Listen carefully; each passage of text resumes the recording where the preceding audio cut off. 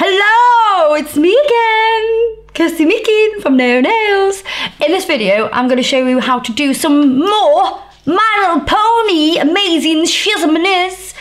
So I'm going to do Applejack for you. She's like the little cowgirl, kind of.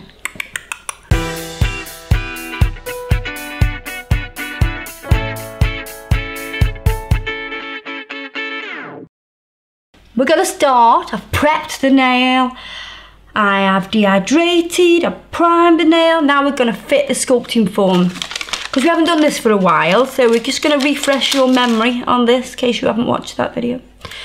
So we're going to take the little tab out of the middle and put it on the back side of the form. We're going to take it between the thumbs. I've still got a little bit of paint on there from yesterday's video.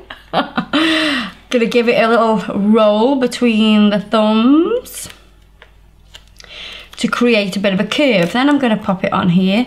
Now Lauren, our model today, has got quite a nice natural smile line. So she's got a high hypernychium. A hypernychium is the bit of skin that seals the nail bed to the nail plate. The bit that hurts if you catch it. Yeah. So, because Lauren has had nails on for many, many years, hers has grown up even further. Would you say that's true? Yeah. Yeah. So it grows up even further, so her nail bed's actually really nice and long, which I love. So, however, fitting a sculpting form makes it a little bit more difficult, because you can see that that does not match. So what we're going to do, we're going to cut it out. So I'm going to pop it up there, and I'm just going to, by eye, cut this smile line a little bit more deeper. Oh, that's a lot better, I can see. I'm going to close the end of this form. We're going to do a stiletto. Make sure it fits from side to side nicely. Make sure it's nice and secure under that hypernychium, and then I'm going to close the rest of the form as long as I know it's straight. I'm just sliding that a little bit just to make it a little bit more straighter, and we're going to go to about a number 3 on this form. These forms are dead easy to use. They're great for lots of different stuff. Obviously they're great for long nails because they are super long. So I've already prepped the nail, primer on, everything, so we're ready to go with product application. I'm going to use warm beige today. Some Max Adhesion liquid.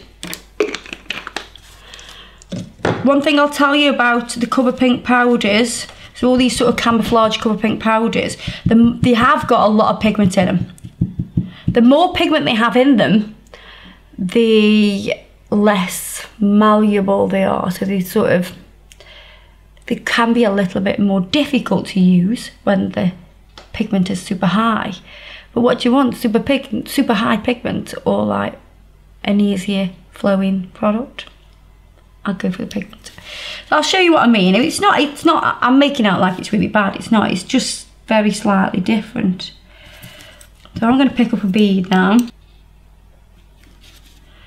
So let that bounce into a nice shiny bead, and then you can start to move this around.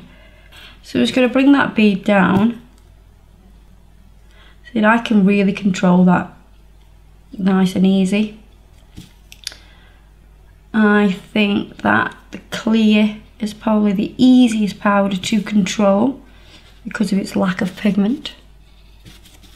Anything with a high pigment in it, no matter what brand it is or anything, will be harder to control. See, now we've got a massive coverage there, whereas I've used lots of other products before that are Colour Pink but aren't actually as opaque as this.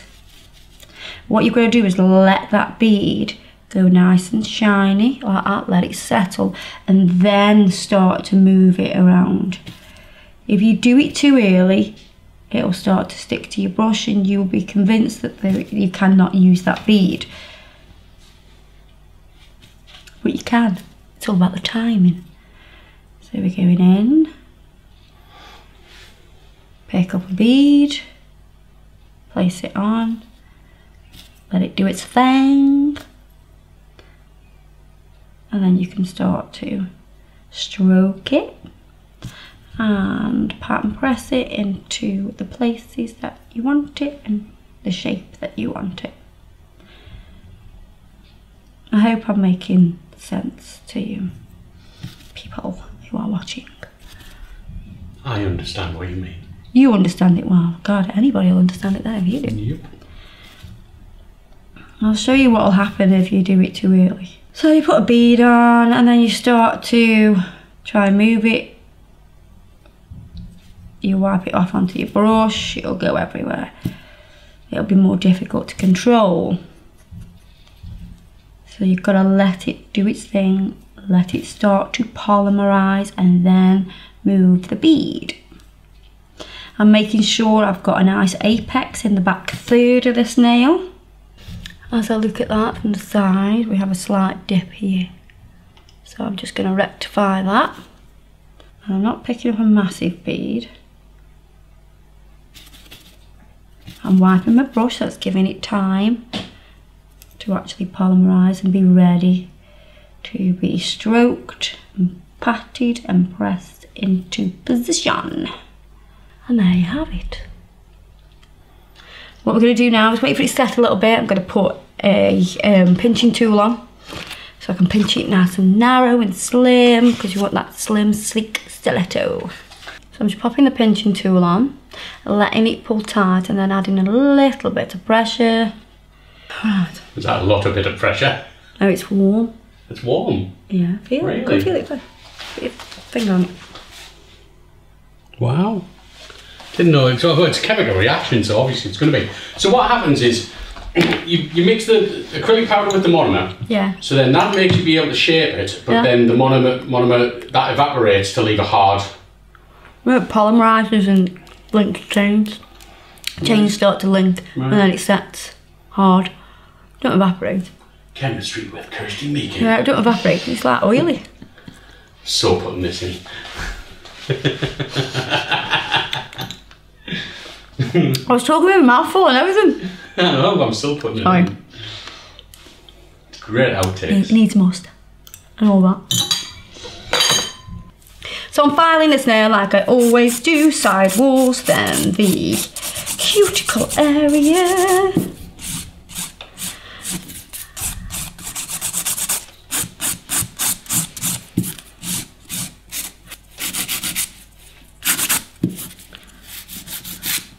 Make sure these sides are really straight, coming straight out of the natural nail side walls. So when I say side walls, if you don't know what a side wall is, you need to check the video out. That is called Nail Terminology. This side? Here? Yeah? Yeah. Check that video out. You'll learn all about nail terminology. It's very fun, but very educational as well. Going over with a white block now, just to smooth out that nail, smooth the demarcations. I bet they've all fast forwarded this bit and they're all just going to fast forward it straight to the nail art. If you have, then or whatever, but I understand. There we are, gorgeous stiletto nail.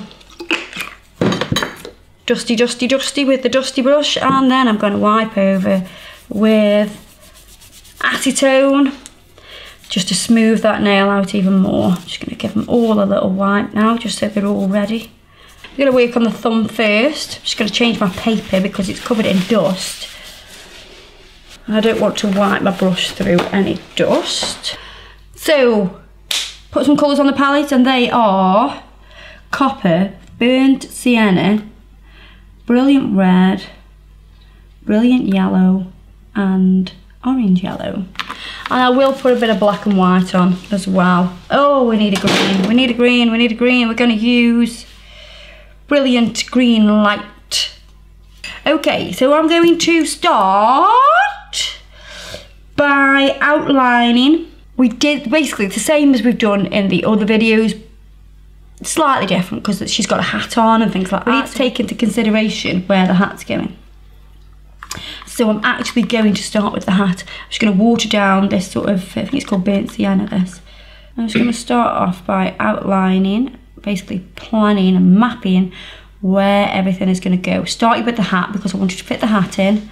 And I'm going to do a hair coming down here. See, now when I look at that face, there's not enough room for that face there. So I'm going to take this hair a bit lower here. And then we'll have more room for the face. And possibly take the hair up a little bit higher. I'll show you a little trick. 3D brush. And a little bit of gel residue solution, wipe off solution. And put your brush in, and then you can just dampen it, take off the excess, and then, whee, look at that. You just use it like a rubber. So it just erases it away, and it also keeps the nail nice and clean. So now you can see we have more room for the face. And I'm going to outline the face.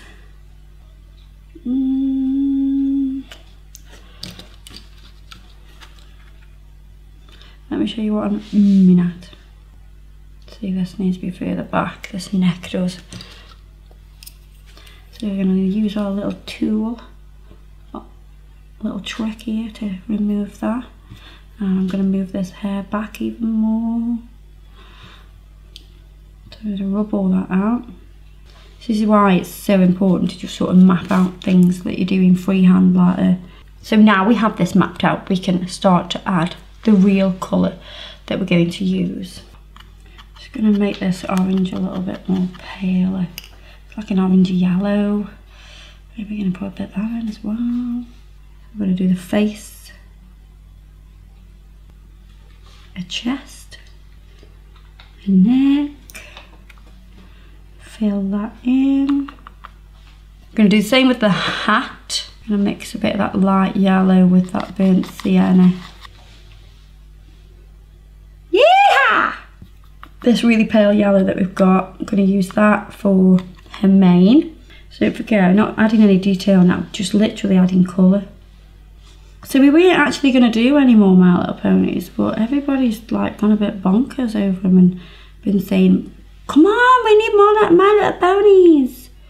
So is it Texas that like is a bit cowboy? Yes. It is. So well, I've got that. Not just Texas, but yeah, Texas is definitely. Because I've been to America, not been to Texas. America's a big place. So I've been to Los Angeles many times. It's like my favourite place in the world. One of the reasons it's my favourite place in the world is because it's so close to Las Vegas. Another reason it's like my favourite place is because it's where Michael Jackson's from. I love Encino because that's where Michael's from. And you know I love Michael. I'm going to go over the mane now. So her hair. I need, what have I forgot? What have I forgot to put on? What have I not put on? Ear. I'll put the ear on now. Simple shape to do. Before I start adding any more detail, they have a cutie spot on their hip, and we're going to do Applejack's cutie spot, which is an apple, believe it or not. We're going to put that up here. I'm going to do the eye. So it's a big eye. I mean, they must be able to see to the end of the earth with these eyes, they're that big.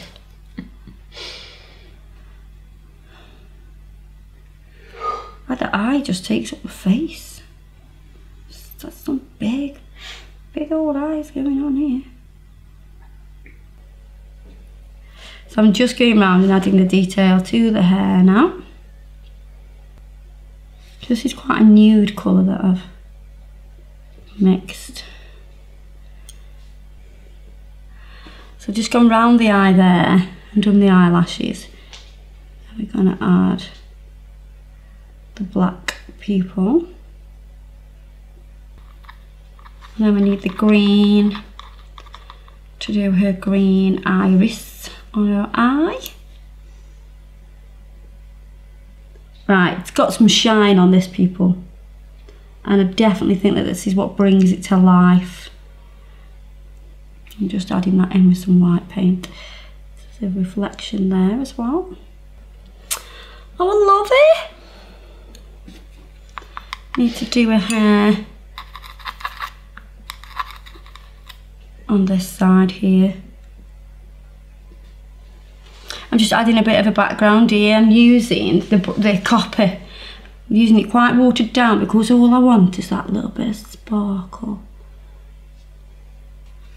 Just adding a little bit of shadow, just to make it pop out off the background a little bit more. Right, I'm going to let that dry and then I'm going to seal all that in with Mega Gloss. So that's Applejack completely finished. I'm going to pop some cuticle oil on. There you are. There's another My Little Pony for you, Applejack. I hope you enjoy. Don't forget to subscribe to this Don't forget to subscribe to this YouTube channel. You can do that by pressing below. And then also don't forget to like us on Instagram and Facebook. So we'll see you next time.